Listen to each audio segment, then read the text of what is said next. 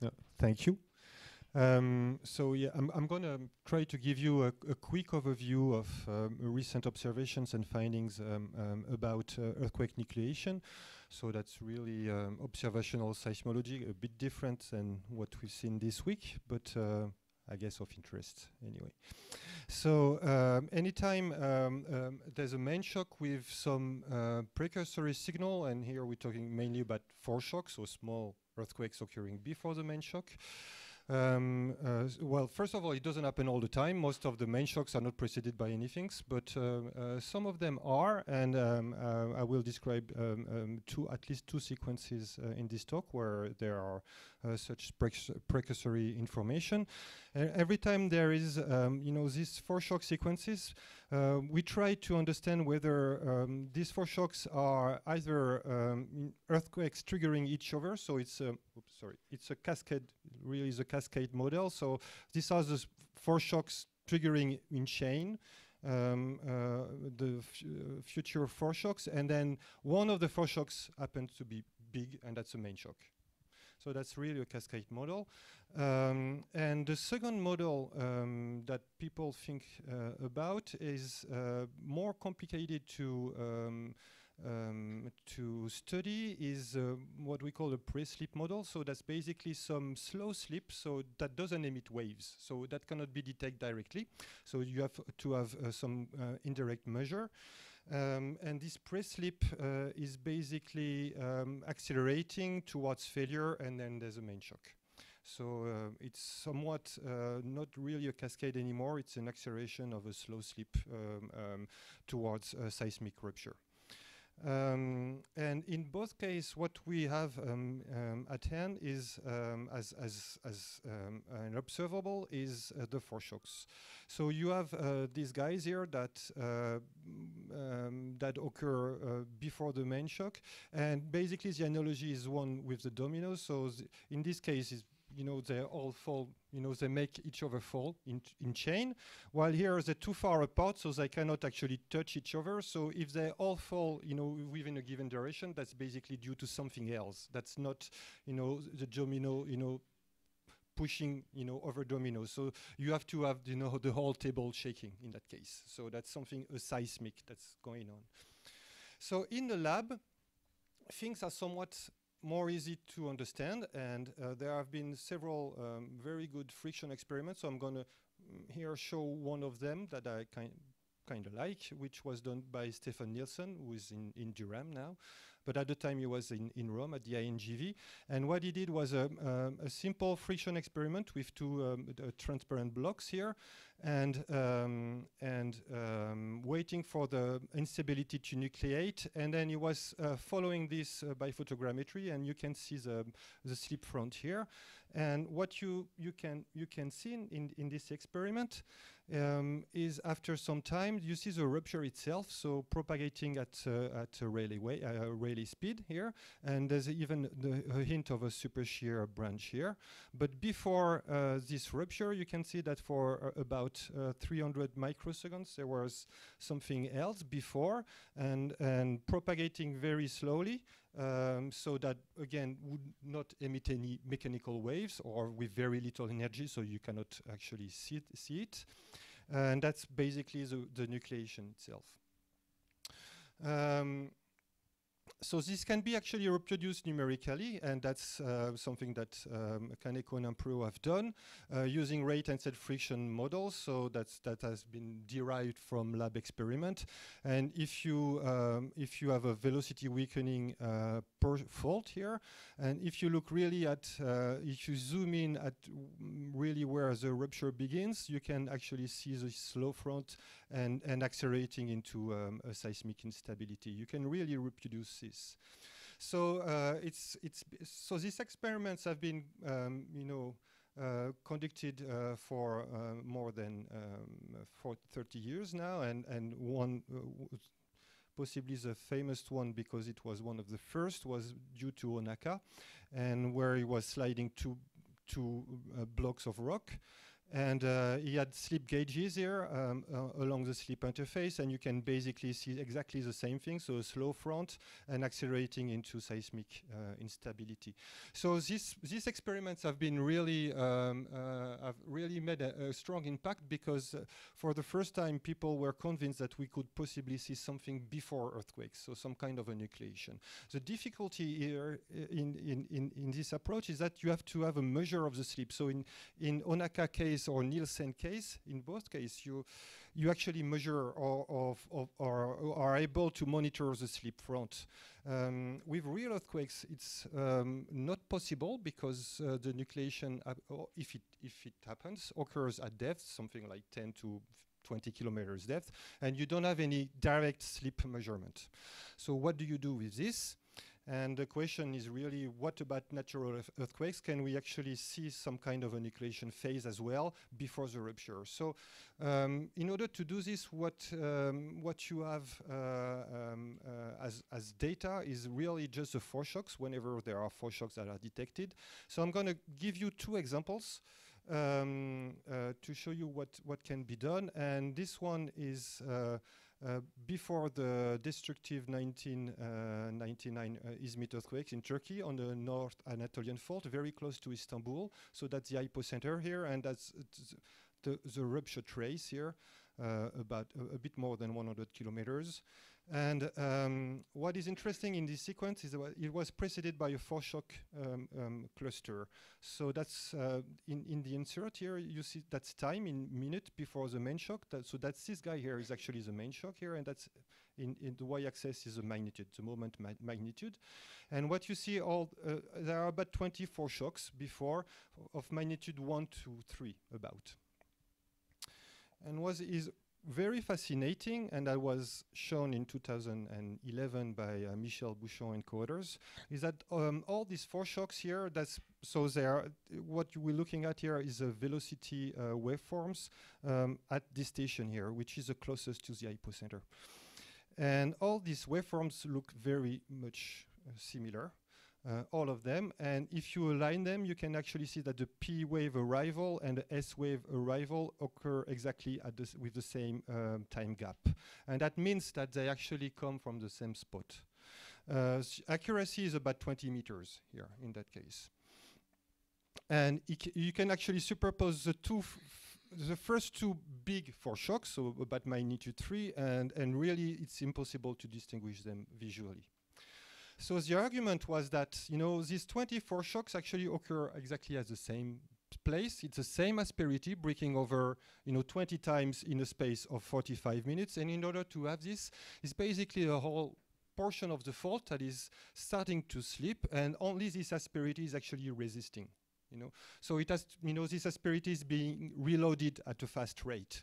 So it's really the pre-slip model that seems to see that seems to be responsible for this foreshock sequence. And actually, the last foreshock, which is actually the main shock itself, looks exactly at the very beginning. It cannot be distinguished from the others. It's just that it can go away and reach other asperities, while the other were confined to the same asperity. Yes.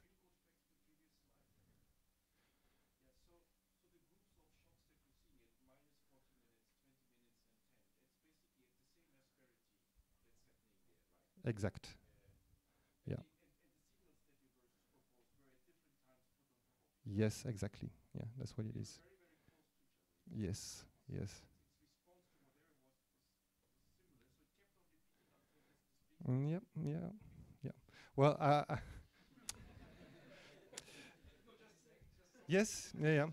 No, but I will show now in the next 2 minutes that it's been debated, and and to show you the limit of nowadays data. But okay, so really that's okay. So Michel and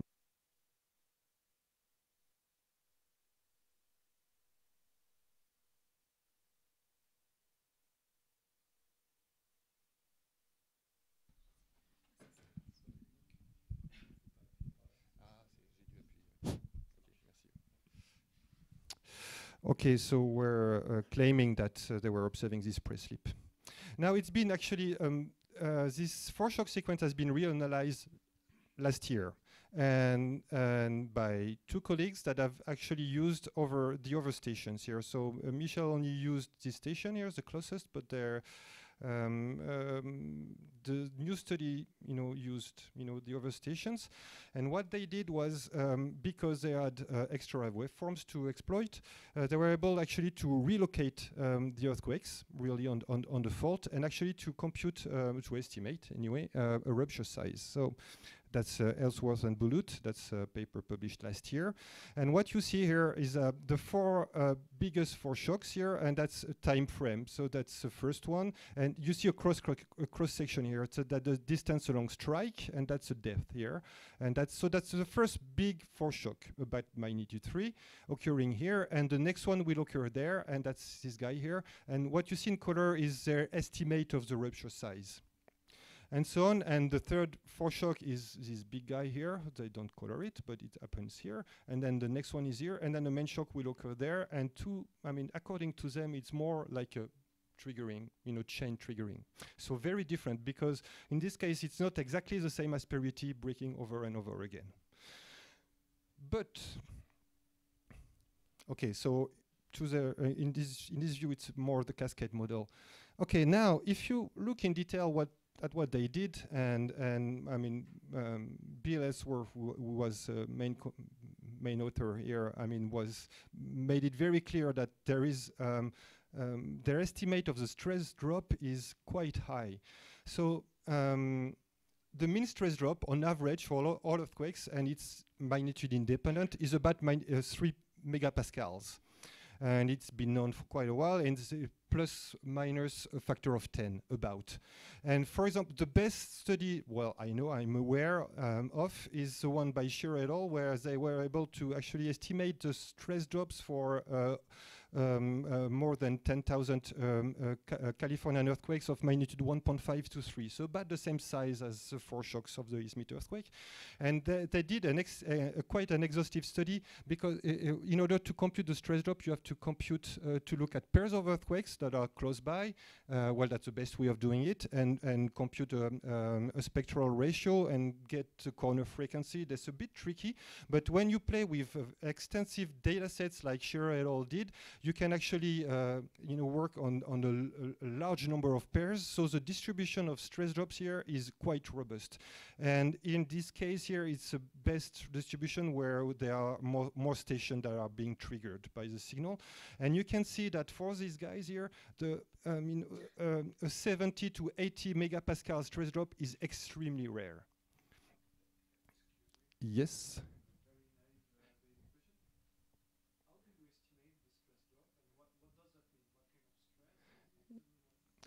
Okay, well, the stress drop is basically the static, it's a static, or it's the static friction times, the normal stress down to the dynamic stress. So it's a loss of, the loss of stress. Okay, on the rupture, yeah, on the rupture itself. So it's a shear stress, yes. Okay, so yeah. It's how much the fault has lost.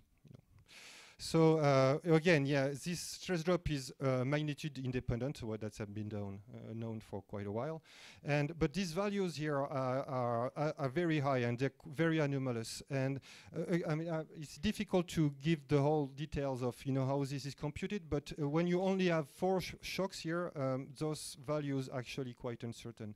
And it's quite important, because the stress drop is directly inversely proportional to the rupture size here. So if you have very high stress drops, you have a very small rupture size. That's why, in their view, in their image, the rupture here is very compact for a magnitude 3. This guy here has a stress drop, according to them, of 2.3 megapascal, so it's about the right size on average. I'm not saying that it's not possible that these stress drops can be so high, but it's very unlikely. So if they were all this size, they would overlap, actually. Well, with the stress drop that are possibly too large, you end up with, not non-overlapping ruptures, and you end up with very different, model. So Okay, so even in a very nice case when you have, four shocks that look very similar, so you can actually relocate them very accurately, it's still difficult to tell whether, you end up, you observe pre-slip or not. So that's where we are at the moment, at least for this sequence. And so what about, even less favorable sequences? Can we say something? And I'm gonna describe what we found before the 2011 megathrust Tohoku-Oki earthquake that led to the Fukushima disaster. And here what we're seeing is the activity, seismic activity along the Japan Trench here. That's a trench. That's the Honshu coastline, was some of it anyway. And that's the hypocenter of the 2011 earthquake here, which basically ruptures this whole zone here. And so for 2 years, I mean, that's basically the Japanese subduction is quite active, okay? And for 2 months before the main shock, you see this swarm of activity close to the hypocenter. And then 2 days before the main shock, there was a minus 7.3 for shock that triggered its own aftershock, and that's basically what you see here. So a lot of activity very close to the hypocenter. And here, that's a time series of the seismic activity nearby the main shock, and you see that it's strongly accelerating and culminating with this strong acceleration 2 days before. So the question is, how much of this 4-shock sequence is actually just earthquakes triggering each other, or can it be due to something else like pre-slip? So in order to answer this, what we need to know is whether the 4 shocks could be aftershocks of previous 4 shocks or not. So we're going to try to estimate whether, it's a cascade model or pre-slip model. And in order to do this, we're going to basically redo the same analogy with the dominoes. We're going to try to see if they're close by, if they're close together, so they could actually trigger each other, or if they're too far apart, so they couldn't trigger each other. But we're going to look at the distance in space and in time as well. Okay, so the details it's a probabilistic approach. So it's what we call a stochastic or probabilistic declustering. And from what I've heard this week, some of you actually try to cluster events, while here we try to decluster events, but it's basically the same process, as I will try to explain, and that can be done in an objective way. So, in order, we don't actually try to find one ancestor to each event, which we actually compute probabilities. So for any given earthquake, we try to compute the probability that it was triggered by all the previous earthquakes. So, the first earthquake, could have triggered it with a 10% chance, and so on and so on and so on. Okay. So we give a full probabilistic, description of the triggering, and in order to do this, we use Bayes' theorem anyway, but we use this kernel, this triggering kernel here, which describes the probability that this 4-shock triggers this earthquake. And it depends on the volume you're looking at, the interval in time and in magnitude. And using Bayes' theorem, you can, if you know the triggering kernel here, which I will describe later, you can come up with an estimate of the probability.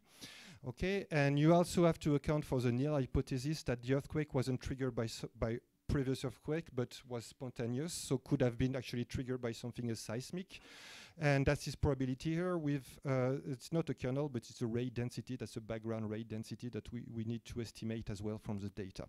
So if you can actually give values for mu and a model here for the triggering kernel, you can compute this chain or this probability of triggering.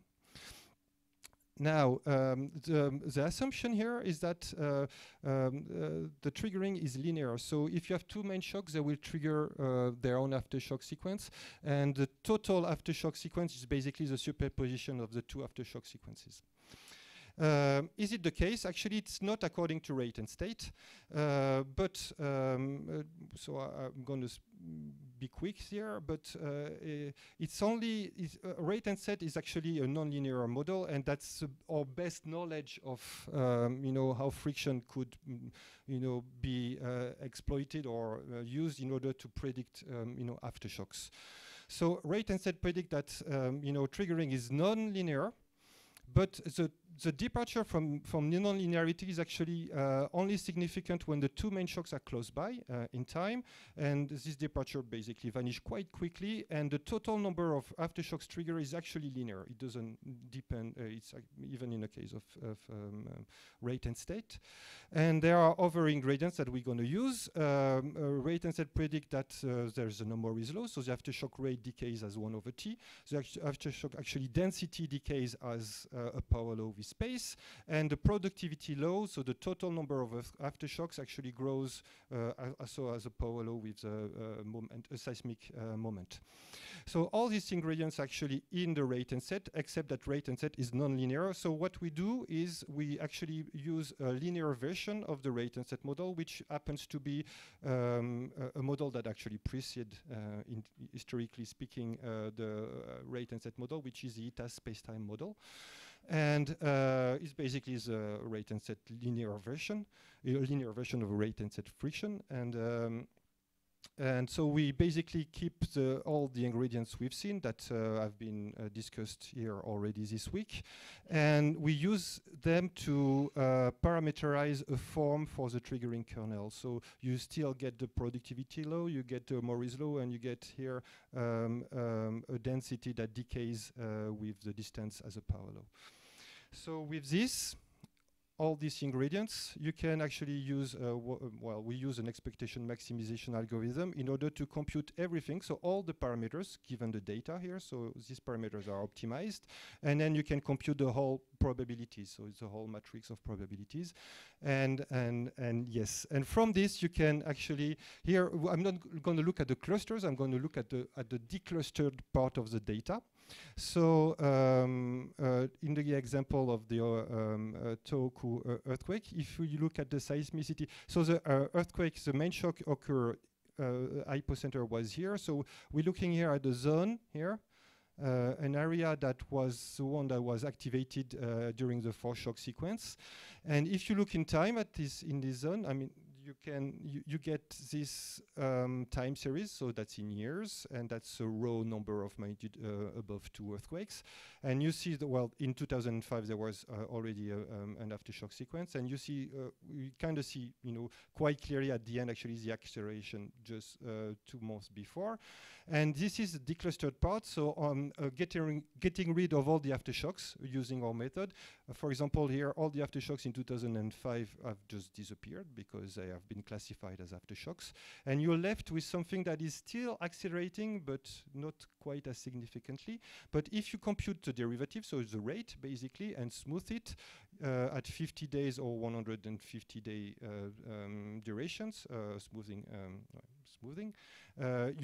you see that at the very end, the rate is actually the highest for the 20 years period we've studied. So it's clearly a sign that, you know, the rate of spontaneous earthquake was increased in the 2 months before, and that's clearly a sign of pre-slip. And also I have 2 more minutes. So it's actually, it can actually be visually seen directly on the aftershock sequence that followed the magnitude 7.3 foreshocks. So again, that occurred two days before the main shock. That's the main shock here. That's a map view, the magnitude 9 hypocenter, and that's a 7.3 foreshock here. And all these guys here are aftershocks of the 7.3. That's the first day of aftershocks, and that's the second day of aftershocks. And what you see is, you know, the aftershocks actually well, kind of highlights the rupture zone. And here you still see the rupture zone, but you see something else. You see big aftershocks coming very close to the hypocenter. So there's a very strong migration, and that's passing by this aseismic zone here. And this migration, it's quite a fast migration because it's only in 2 days, is extremely unusual. And for example, well, that's only visual, but I'm going to give a more robust argument later. That's all the 7.3 earthquakes that occur in this zone. That's exactly the same zone here, longitude and latitude here. That's the 7.3 foreshock before the main shock here. And these are 2 7.3 earthquakes that occur afterwards.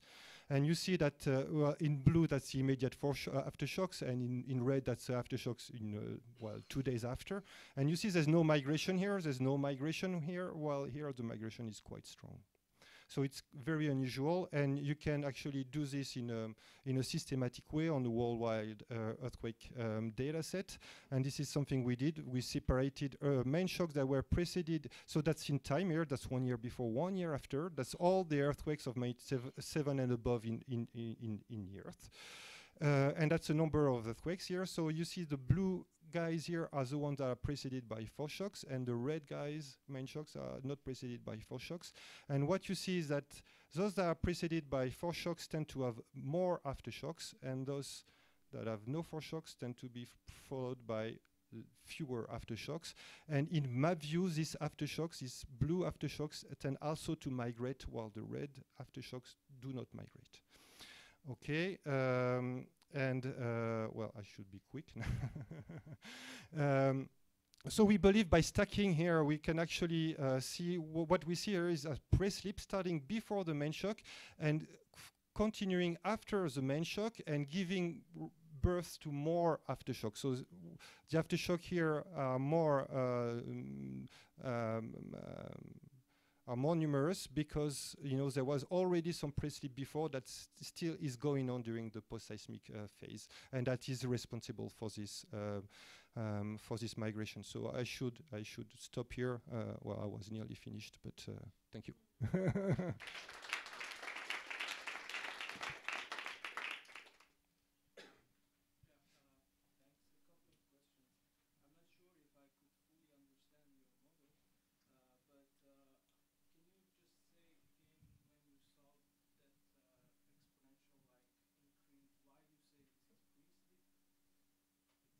Yeah.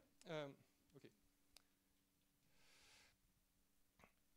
Okay. Yeah. Well, here the raw data is basically you keep all the earthquakes. So, but some of these earthquakes are actually triggered by just prior earthquakes. So there are aftershocks.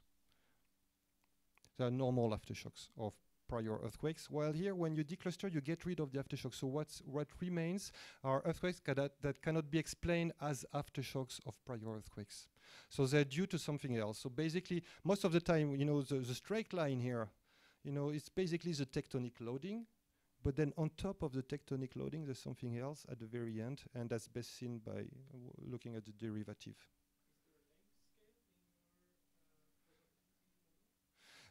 There's not a length scale here, but I mean, for this time series, there's no length scale. I mean, we use the rupture length of all the earthquakes, using well-known empirical laws, but.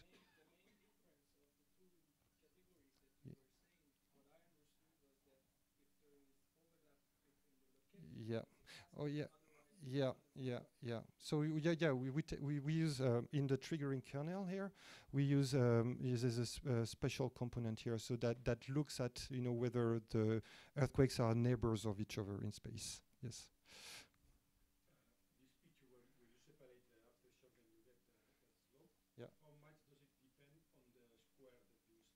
Oh, well, yeah. I mean, here in that case, we actually looked at this target area because we were trying to estimate whether pre-slip could have occurred in this zone. But you can do it in a systematic way. But then maybe this disappears. If you look at the broader, but I mean, it's very likely because just simply if you look at what happened before, so that's today again 2 years before, and then 2 months before, you see that it's starting to focus. But so we use this. If you look at a larger zone, then if pre-slip only occur in this zone, so if you look at a larger zone, you're gonna lose this signal. Of course, yes. Oh yeah, I agree. Yeah, we don't predict anything. No, we don't predict. No. No, but you get this result because in this particular case. Yeah, but we want to evaluate whether yeah. Yes, I mean, when you use the variation model, are you considering the background rate is the same, is stationary over time, or No, we actually do not. We make it. We leave it to be non-stationary. Yeah. Well, you can actually see it. That's why actually in the end. Sorry. Well, that's basically here. That's the background rate. So it's not a constant. That's why, I mean, that's actually the time evolution of the background rate that tells you if there is some acceleration at the end. Yeah. Oh yeah. Yeah.